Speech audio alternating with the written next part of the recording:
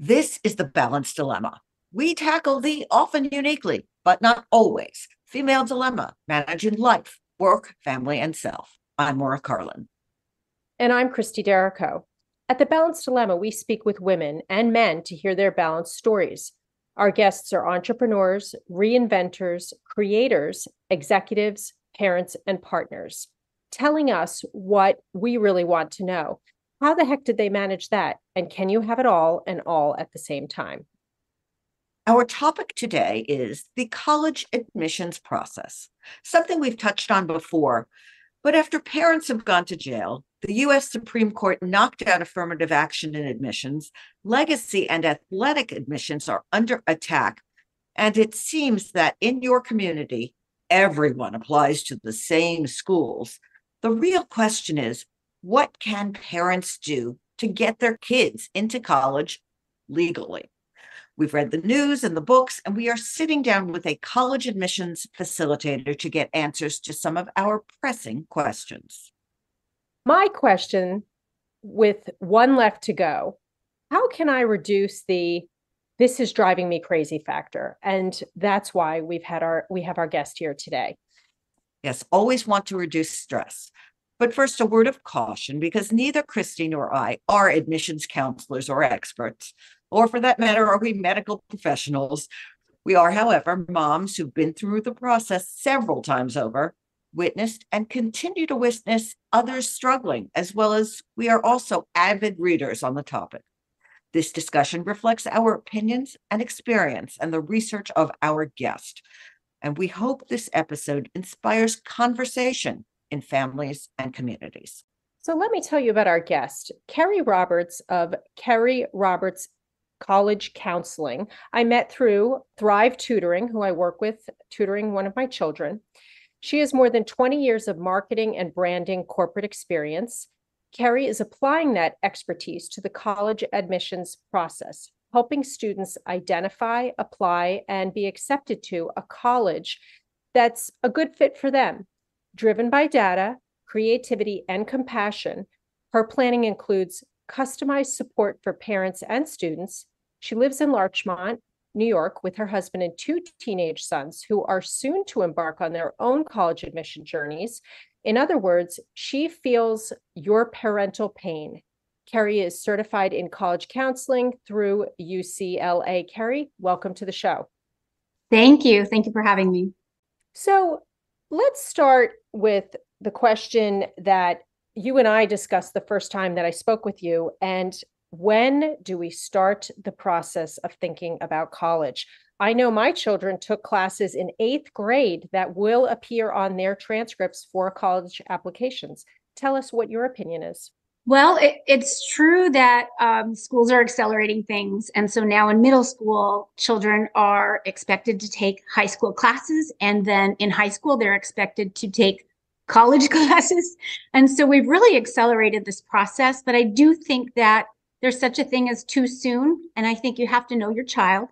You have to know whether they're going to be motivated and inspired by the fact that some of their classes may show up on their college application, or whether that's going to add a lot of stress to them. So I think ultimately as parents, you start thinking about it for sure, 9th grade, 10th grade.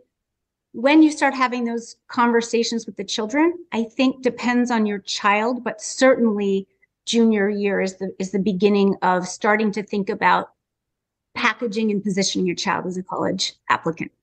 So let's talk about that term, packaging, Yes. because we don't usually think of our children as something to be packaged. It's a branding concept, isn't it? So talk about that in the context of college admissions.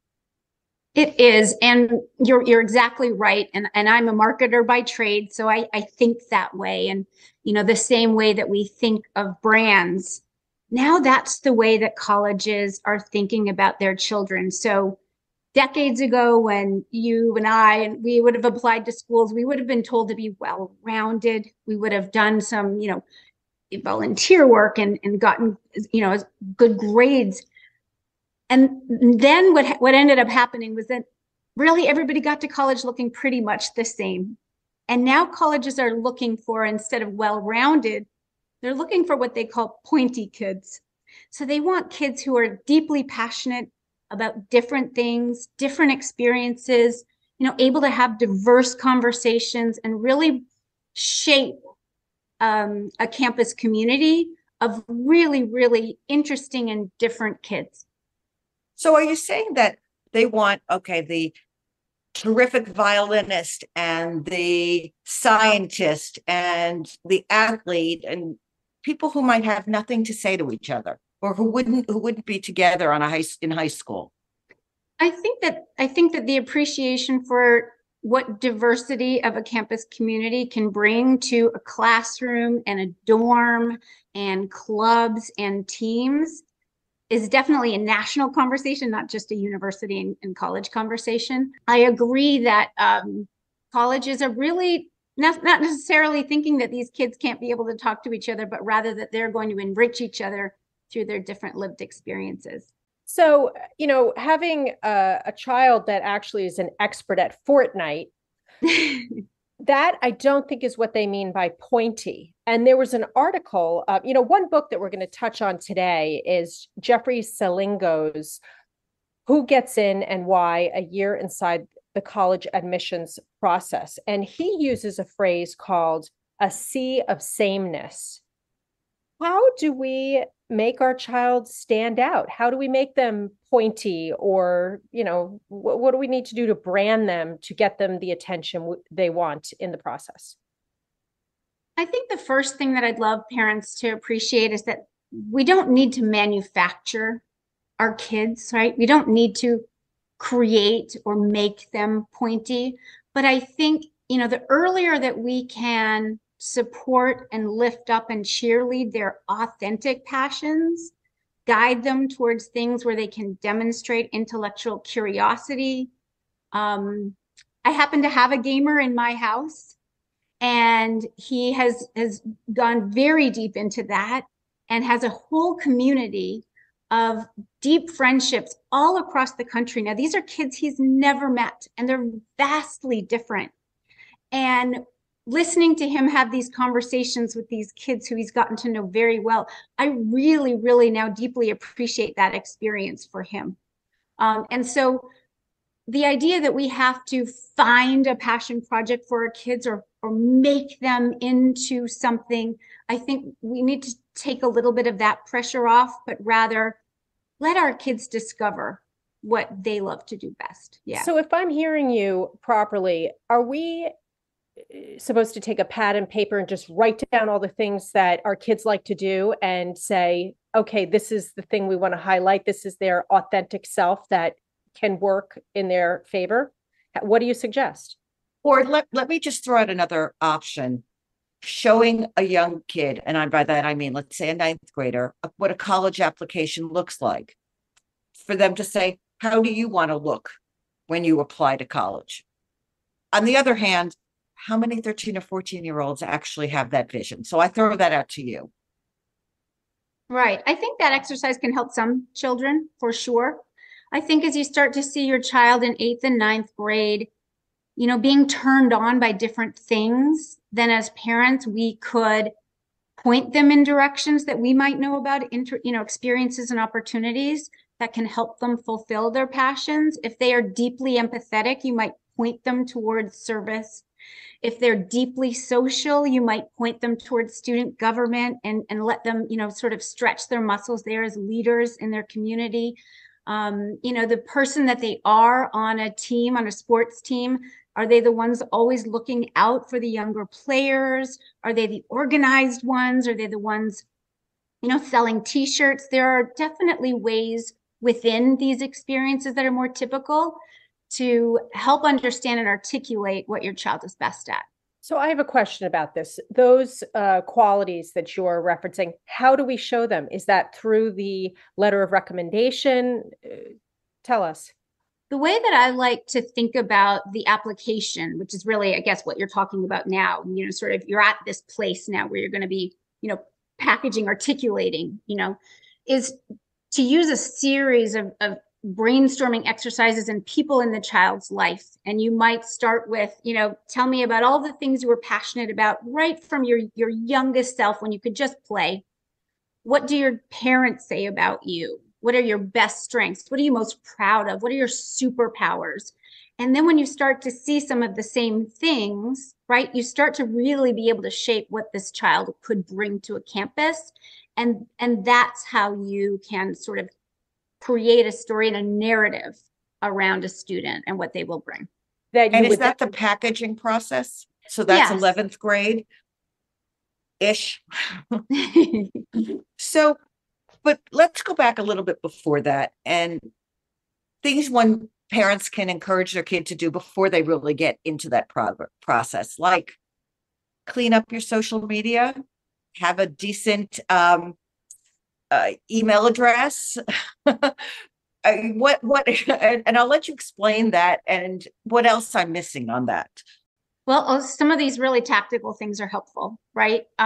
So kids need to know that everything that they put out in the world and on the internet lives there forever.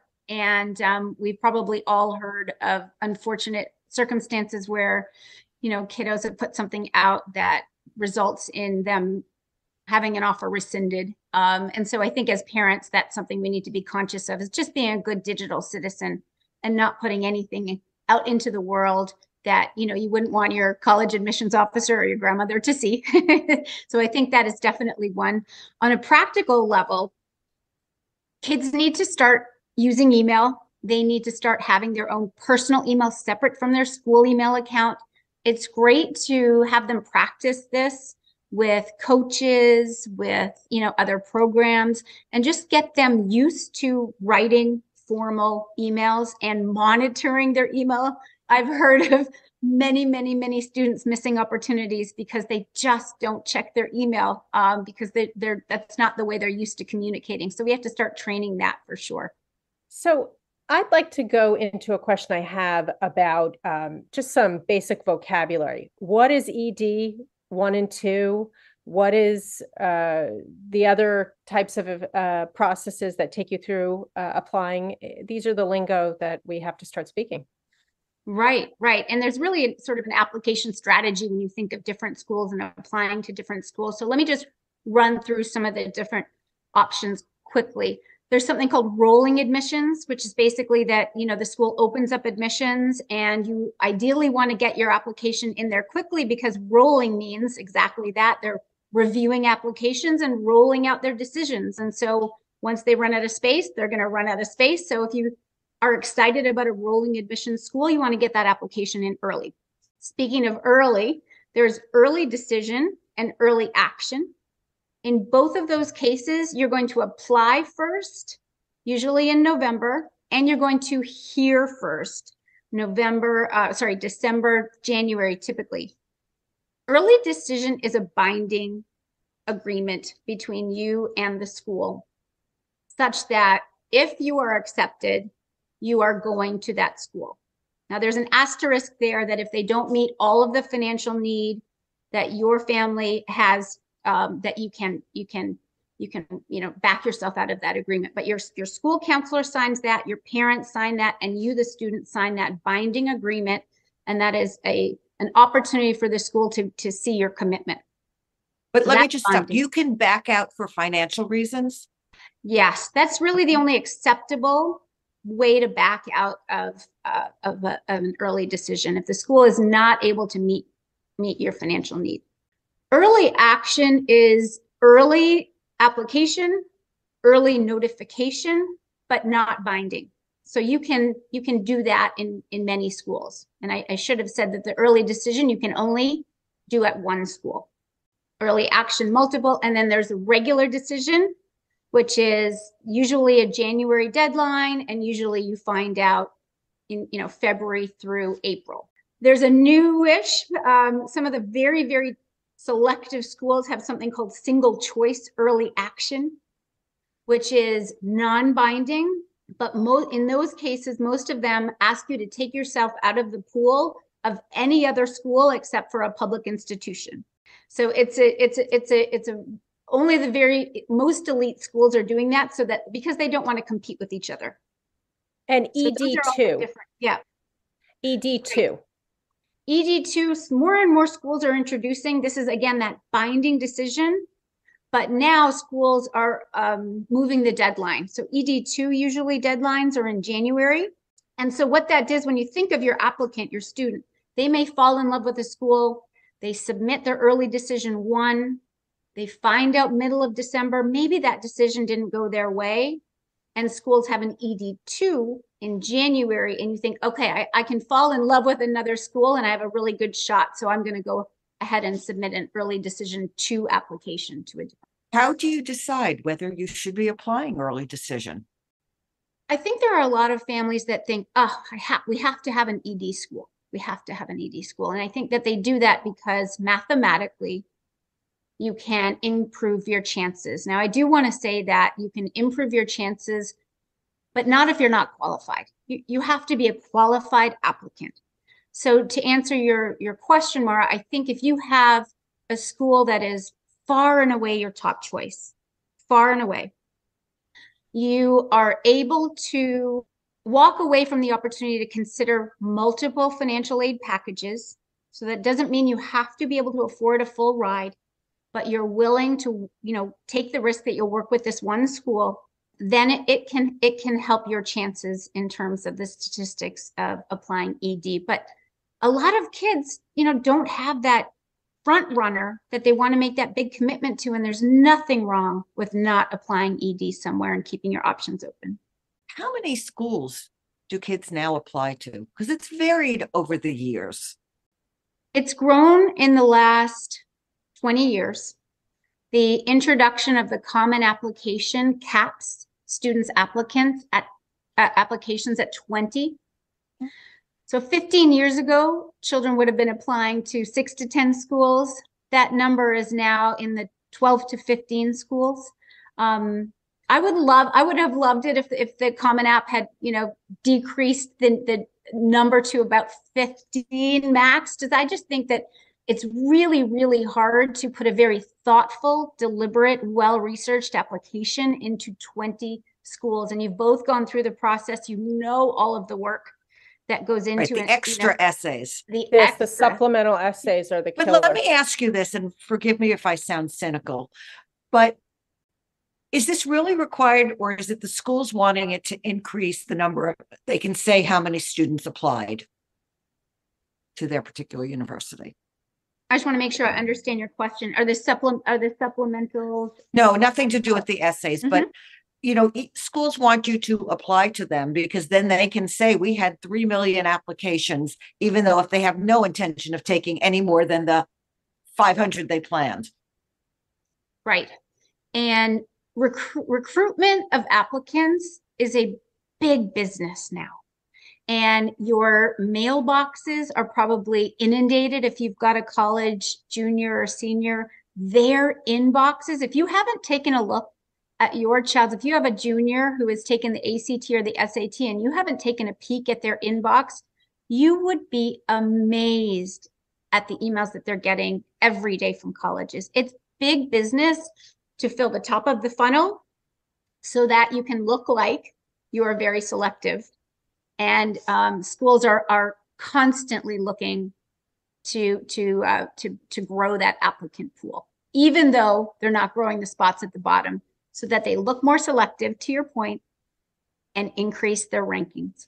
Yes, and Salingo touches on that in his book. Students who said, well, wait, they pursued me, they sent me things, I got a free application, and then they're denied. But I want to skip to something else that's been part of what we've discussed, how your high school factors into this whole process. Why don't you tell us your opinion of how the high school is part of your college application profile? Right. I think, as parents, we think of our children as unique, but what we really need to think about is the way that the admission process works. And the way that the admissions teams review is that they usually review often by high school. Most every high school makes public. So if you've got a child in high school, you can Google it. It's a published document in most cases, and it provides a lot of context for the admissions team about what opportunities for rigor your child had, what AP classes. Often there'll be score distribution, there'll be GPA distribution, there'll be stats on how many kids go to four-year colleges. And so before an admissions officer reads for one particular high school, they refresh themselves on this profile. And so your child's high school is really, or your child's status as a candidate is really contextual of their high school opportunities. Because when you think about it, there are rigorous schools with multiple IB and AP programs, all the way down to schools that offer none, down to, homeschool. And so, admissions officers need to understand the context of each applicant within their high school community to really assess. And that profile, there's also these programs like Naviance and Score, is another one. And if you look at the scattergram of where kids got into, and you don't know what the dots on the cobweb are in the program, but you can see what the child's GPA was, what their scores were, and where they got into. Now, how can we utilize that information to support us in our child's quest? Right. And thank you for bringing that up. For anyone who doesn't know what a scattergram is, it's basically an X and Y axis, and you've got green dots plotted and red dots plotted. And the green dots are the acceptances based on stats, and the red dots are the rejections based on stats. And each high school software program is limited to their students. So you'll be able to see for any particular college, how did students from my high school perform in terms of applications? And one of the things that I love to show students is to plot themselves right on that graph and then toggle back and forth between the red and the green.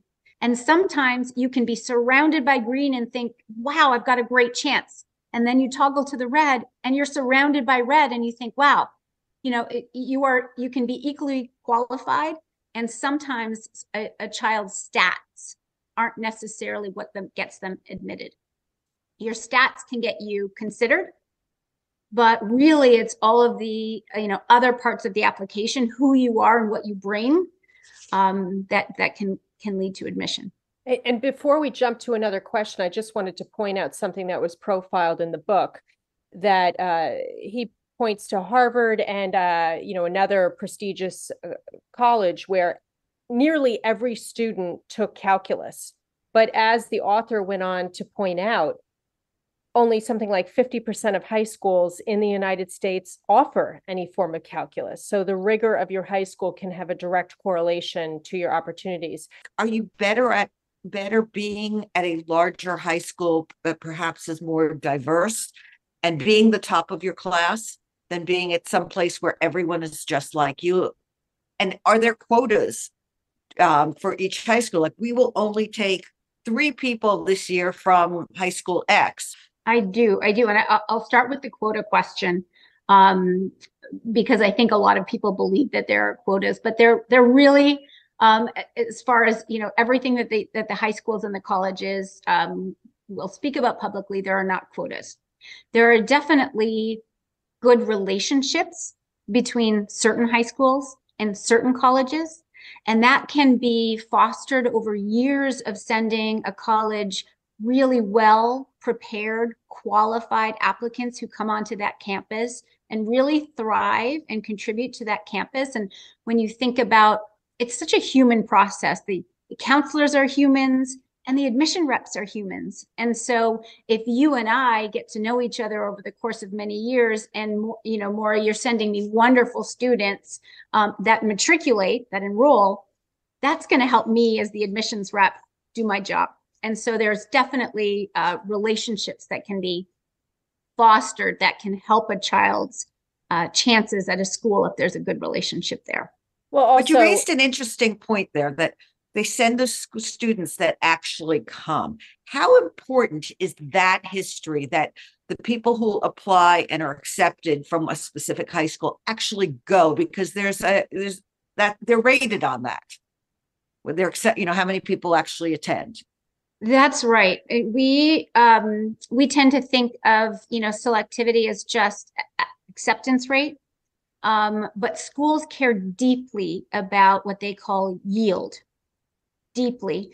And so just for folks listening who may not understand what yield means what percentage of students who are invited actually enroll.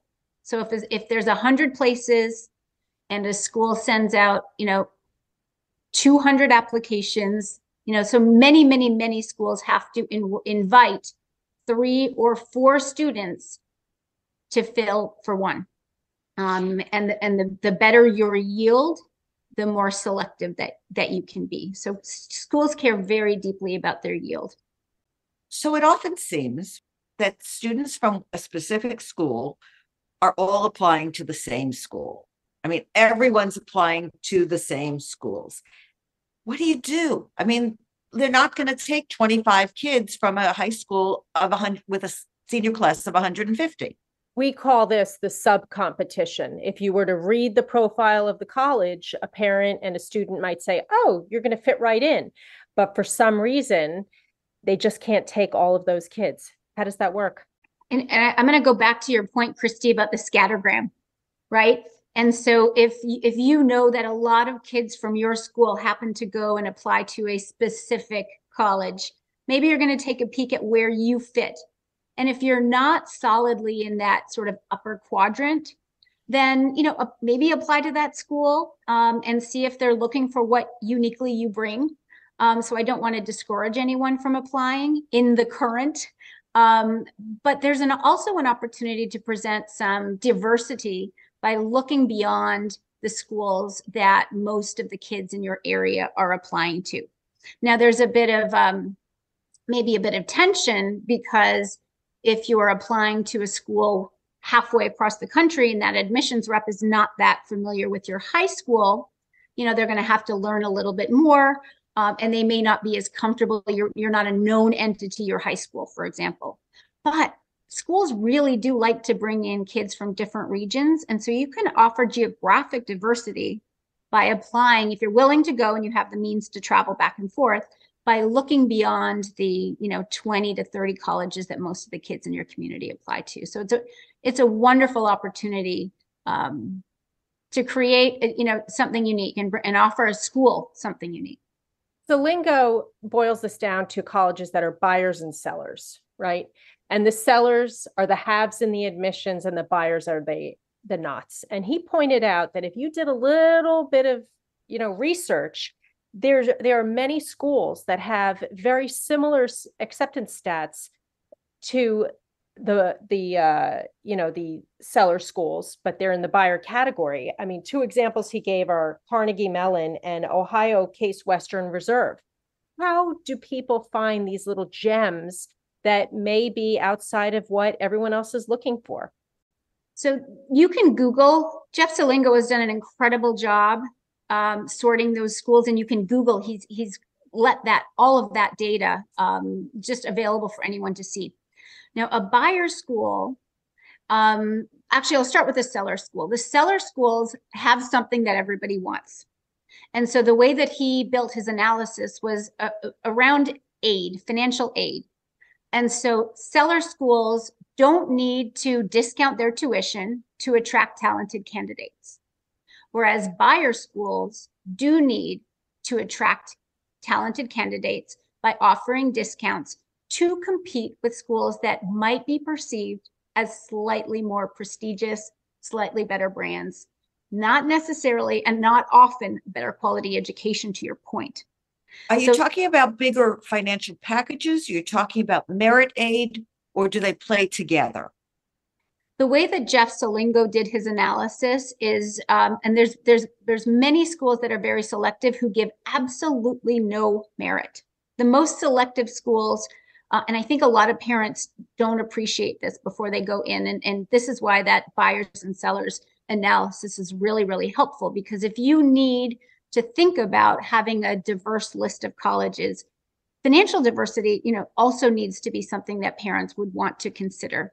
And so taking a look at those schools that give merit, to your point, Maura, those are the ones that want to attract the talent. And that is irrespective of the family's need. Merit aid is for achievement, and aid or scholarship is based on need. And if you are the Harvard of the world, you don't really need to attract talented candidates. You can use all of your dollars to offer scholarship and aid to those who need it. So going to his analysis, I didn't even know it was available online. I only read the book. So now I'm going to have to Google this. But it's a really good point that his analysis focusing on who gives money actually says something about the school wanting your student, irrespective of whether you need the money or not. There's something validating to say, hey, you're a good candidate. We like you. Here's $10,000 or more. So I really like that analysis. I've got a question. Talk to us about. Wait, Christie, I'm sorry, Yeah. before you leave that, but is that the right way for parents to look at it? Does it matter if the school expresses a commitment to a student through money? I think it matters based on the parent's ability to pay full ride or not, for sure. And you know, there are families who are fortunate to be able to take financial out of the equation and really just look for the place where their child will thrive. And then there are, you know, for most of the families in the United States, the rising cost of college means that is the first thing that they need to think about is, can we afford it? And so if you have a child who can earn a merit scholarship, this can really be helpful. Well, Yeah. I'm just going to be the naysayer here. I know from some of my children that got money or didn't, they felt validated by getting that scholarship, to be honest. And so personally, I think that's a component that can make the student feel like they mean something for going there, especially if it's merit-based. Talk to us about testing. What is happening today? Well, first I'll say that there were a lot of test optional schools before COVID. So I'll just say that. COVID really threw a ringer into testing. And now as we emerge from that and students can now readily, you know, avail themselves of testing opportunities, we are seeing some schools reapproach testing. Some schools have gone back. Purdue, MIT, not test optional anymore. There are some schools who are now saying we're test optional, but we like to see the data point. And then there are some schools who are saying we just haven't seen it as evidence that it improves the students' success and graduation rate. And so we don't necessarily need it. We know that it is something that families with means can prepare for, improve scores. So we knew it was noisy from the beginning in terms of a student's potential. And so I think that we're about to see, you know, a major shift in the next 5 to 10 years. It might be interesting that standardized testing may end up going away by and large. Right now, the way that I would counsel families to think about testing with their high school students is to go ahead and take the test, prep as much time and energy and financial opportunities you have so that you have the scores, because it just leaves opportunities if your child wants to go to that school that does prefer testing. You know, you haven't closed any doors. So if your child can take the test without too much mental anguish, if they score well, great. If they don't, you don't need to use it. But okay, we're making this black and white, score well, don't score well. There's also doing pretty good. How do we gauge whether our pretty good is going to be enough for the school and whether we should the student should throw those numbers in? Right. As if you look at the published averages of SAT and ACT over the last few years, you need to really appreciate that those scores are only, right, the best test takers who are submitting scores. So those averages have gone way up and will continue to go up in the world of test optionality. If only the best test takers are submitting scores, then those numbers are just going to keep going up until every school looks like they have nothing but 1,600. And so there's a lot of noise in that. There's something called the common data set that every single college has. It's public. You can dive into that common data set in section C, and you'll be able to see what percentage of students submitted scores. So I always have families take a look, and it's been less than half at most colleges since the pandemic. But we can also So- get this from that Naviance and the other program. So it's particular to our high school, correct? To particular to the high school. Not everything goes the way the parents or even the student want it to go. Kid bombs the standardized testing, they screw up grade-wise, they get arrested. I mean, any number of things could happen. Kids are kids. Kids are kids. What do you do? I mean, because there can be a feeling like, oh my God, it's over, game over. Talk to us about how Thank you. Hopefully that it's not. Thank you for asking this question, because I think what most parents really want to hear is that their child's going to be okay. So just a statistic that I like to share with parents: almost 75% of colleges accept more than half of their students, of their applicants. There are over 4,000 colleges in the United States. There is a place for every child, every child. We tend to think one C on the transcript and the entire future needs to be thrown away, and we need to reevaluate everything. But there are so many paths to a happy and fulfilling life. And we need to share these stories with our kids more often, I think, than we do.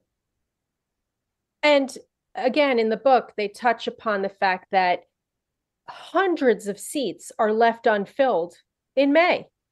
And we can't get totally sucked into the drama that if you don't get your acceptance before Christmas, life is over. And we're painting this as like the dire situation. Lots of things happen.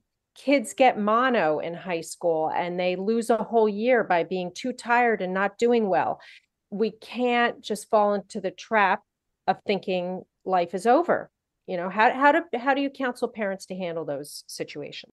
Well, I think, each of us puts our child's mental and physical well-being first. And that's really, I think, what you're touching on, is that if, things go off the rails in terms of the child's academics, all is definitely not lost. And there can be so much growth and reflection that can come from any experience like that.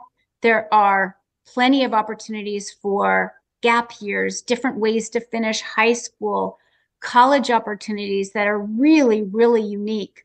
And, we just look a little farther afield than the, top 100 schools that everybody is really just thinking about when thinking about college. So there are plenty of opportunities.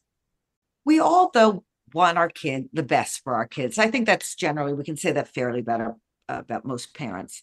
And let's say you want your kid to go to your alma mater, whatever it is, and your kid wants to go, having heard the stories about how it was the best time of your life. They've been to the campus a million times. What do you do? Do you push that? And of course, it depends which school and how elite it is and difficult. But are we setting them up for possible disappointment? I think that we can be, certainly. The family that has had their child sporting the jersey since they were a toddler really can set that child up for disappointment, especially as some of these schools have gotten more and more and more competitive, for sure. So I think we do have to be very careful with the way that we position their college experience as uniquely theirs, and really parking our own attachment to where they go to school, and not trying to tie our own, and this is easier said than done, but really not trying to tie our own egos up in our children's success. Or at least not where they went to college. Right. One of the things that I often find lacking in the conversations about college, to me somewhat surprisingly, is what's the best school for your child? What do they need? And how do you get parents and students to think about that beyond the highly branded, highly elite schools? One of the things that when you think about the most elite schools, and then you think about your child, right? Many of us are so driven by getting our child into, quote unquote, the best school that they can get into proxy for that is most selective. Can you imagine your child in a class where they are, just struggling to keep above water? If you asked your class, what would it feel like to be in a class with only valedictorians, right? Is your child really going to thrive in that uber selective environment? And, has your child struggled in high school and now you think that perhaps this is where they ought to be? But, separating that, really understanding how your child likes to learn. Do they like to learn in big lectures and absorb information? Do they like small class discussions? Starting to think about where are you most yourself? Do you like writing papers? Do you like taking tests? Do you like having lots of opportunities? Are you adventurous and want to go abroad? These are the kinds of things I think that start to shape the conversation. And instead of starting the conversation with a list of schools, let's instead start with a lot of introspection, reflection, right? Before you even introduce a single brand name, what does your child want out of a college experience? And if you can sort of build that list and call that the North Star, then you can enter into, okay, what does that look like on the college landscape? Do you then find those schools by Googling those programs, qualities? I mean, I always think of Steve Jobs taking a calligraphy class, and that's how he got fonts. So that's the kind of learning I want my child to have, so they can grow and create amazing things. So how do we find those schools that have those things to offer? To me, the most helpful guide that I think every single family of a high schooler should have is called the Fiske Guide, Fiske. I can remember when this book was first introduced to me because it weighs about 8 pounds. It's very, very thick. My first reaction was, why would anyone buy a book when everything's on the internet? But this book, written by Edward Fiske for many, many years, is the only consumer review of the college experience. It is not marketing material published by the school. It is not a ranking based on, a data model. This is a qualitative and quantitative snapshot of what life is like on that campus. And each school, there's over 400 schools in the book, has about a page and a half. Really, to me, that's where every family and every child should start. And if they can read that and get a little turned on by a school, then you add it to your list, you dive deeper. That sounds so much better to the partying guide to colleges. I'm going to look for that. So, Kerry, can you tell our listeners where they can find you? Yes, absolutely. I'm working with Thrive Tutoring, THRIVE tutoring. And so you can find me there and book a free 1-hour consultation. I can walk you through the road to college if you have a younger child, 7th, 8th, 9th grade, and you just want to understand what the next few years should look like, what we should be thinking about as parents. And also, if you're a little closer to that college experience, I'm happy to help parents think about where their child maybe would best fit and set you on a plan. You have given us so much information today. Thank you. And just for our listeners, they can find us at thebalancedilemma.com, where our episodes can be found, newsletter, announcements, things like that. And we are wherever you listen to your podcasts, also on Facebook, LinkedIn, Instagram, to connect with us. I'm Christie Derrico. This has been great. And Maura, Carlin, thank you for listening. And thank you, Kerry. Thank you.